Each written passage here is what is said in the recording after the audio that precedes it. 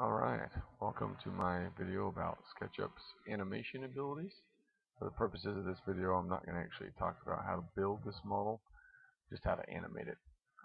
By way of background, this model here, let me bring this up. This is actually a project I recently did where I was charged with designing a space based on a painting. So I used this original Brock painting for inspiration, developed a couple dozen schemes, and eventually came up with something I could take into AutoCAD and then eventually SketchUp, and ultimately into a photorealistic program where I was able to, I had movable chairs, trees, whole 9 yards, and made a really nice model. But the cool thing about SketchUp is I was able to do that in just a few minutes, and it allowed me to study the space and figure it out. And you can do cool animations with it too. That's what we're going to do right now. Okay, first thing to learn about animations is how to set it up before you even start. What I mean by that, you'll see all these scenes. These are called scenes or pages over the top. When you first create a SketchUp model, there are none. Whenever you click on one, it bookmarks that scene. To create one, you go to View, Animation, Add Scene. Okay, from there, just click on the last one here. From there, you're going to hit Add. It'll have a new tab pop up. Change my camera. Then you hit Update. You're going to hit Add. Move to the next one. Update. Click Add. Move to the next scene that you want to store. And hit Update. Basically, you go back here. The reason I said you want to be careful and want to think about how to set it up, you can see here my camera is in a parallel projection. The reason that's useful is looking at this bench right here. If I were to change it to perspective, SketchUp is good, but it's not that good. You still see the sides of the bench as well as the top. But in a parallel projection, it actually appears as it would be in 2D. So if I have a scene, SketchUp is going to remember that that's a parallel projection. In scene 12, it's a perspective. The camera's now in a perspective view. Same thing with scene 13, and then scene 14. This model here only has a couple of scenes in it, but I've done some with over 200 scenes in it. And if you don't think about what you want to do from the beginning, you're going to potentially have to go back and update all those scenes. So think about it from the beginning, what you want to do, as well as your styles here.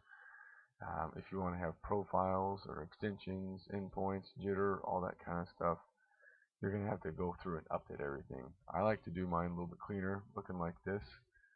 Your shadows also. I don't know why, but SketchUp in plan view, this is what it defaults to, is a shadow setting about like this. You see how the materials get darker and then lighter. This might not be the best example. I don't know how well you'll be able to see it on your computer. With this checked, use sun for shading. Slide your dark to 100 and your light to 0, so do just the opposite. You'll see that the materials actually stay the same no matter what you do. So as you're rolling through an animation, your eye's not distracted by materials getting lighter and darker. But you're going to have to remember that when you're setting it all up, because your scenes are going to remember shadow settings right here. So anyway, the only thing I keep unchecked is hidden geometry. That's because, for those of you who know SketchUp well, you know that sometimes as you're creating a model, you get weird construction lines like this that obviously shouldn't be there. So what you do is you hide them by holding down the shift key with the eraser tool, and it does that. Okay? If I were to save scene 14, or update it, as SketchUp calls it, with that line hidden, and this box was checked, as soon as I hit scene 13, you would see that line right there show up. Okay, so it might not make total sense to you, but just trust me, and if this is unchecked, you're only going to have to go through and hide things once. Otherwise, you have to go through all of these scenes and go back and hide that one line and update each of them individually. So anyway, let's animate it.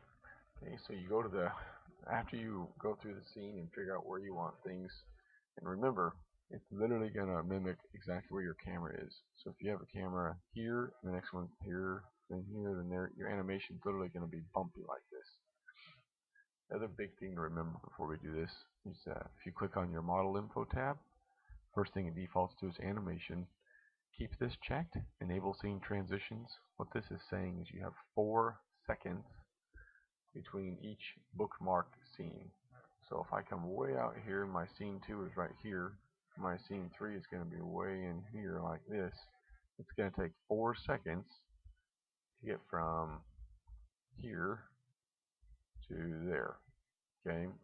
Now if I have a scene right here and I have 4 seconds to go to there, animation is going to look like this. 1, 2, 3, 4. If I take this down to 2, it's going to go 1, 2. In other words, a faster model. The lower this number is, the faster your animation is going to go. The higher it is, the slower your animation is going to go. Keep this at 0 so it doesn't actually pause between each scene.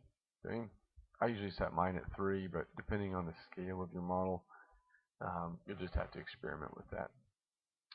Go to File, Export, Animation. 2 options I do. I either do an AVI file or a tagged image file, or TIFF. For an AVI file, go to Options. I do 1080 by 720 because that's the standard HD frame rate, frame size. You can do smaller, certainly. It's just going to be a smaller animation. Frame rate at 30. Click Anti-Alias. That makes it smoother. You can click these two, but loop to starting scene, that means at the end of your animation it's going to loop back to the beginning, so I usually don't like to do that.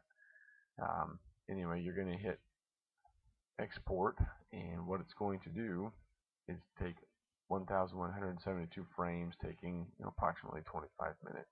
Cancel that. Okay, once that's done, let me bring it up. This is what it looks like. Now, it might be a little choppy on your screen because of the software I use to record my desktop, but it is smooth on my screen. But it's fast, as you can see, and it goes up and down. Okay, might make you feel like you're on an amusement park ride or something, but basically you're going to experiment with whatever works best for your model. Okay, and this is a really basic square site, so it's going to get pretty boring just watching it go around, but you can fly around the site and get down dirty and fly all around and have lots of cool effects. The other option is to do export animation TIFF. Same options, 1080 by 720 at 30. And what this is doing, export. Let me open it up here. It's actually, if I open up this first one, this is the first scene, the first frame of the animation you just saw. Okay, and all it's doing is creating basically 1,172 TIFFs. I like doing this method because if something crashes, I can go back and still salvage all these other frames, and it just makes it. You have to have something like Adobe Pro Premiere, or Premiere Pro, excuse me. It's a Creative Suite software. It's going to take all these TIFFs and compress them into a movie like you just saw, but it's still a movie. Excuse me. So anyway, I'm going to cancel that. As you can see, it takes less time. Um, So anyway, those are your options. Um, SketchUp is free, people. You can get this online and do this in a few minutes, and it's really cool. The clients are going to love it, and it's a neat way to be able to take a very basic design, complex design, whatever kind of design you have, and fly through the space and actually make a movie. That's pretty cool, considering SketchUp is free. Even if you bought it, it's going to have a couple more options for you to use. But the tools are there for you to have impressive displays of your design. That's what you're doing. SketchUp is just another tool that you can use to communicate. So go out and experiment with animations.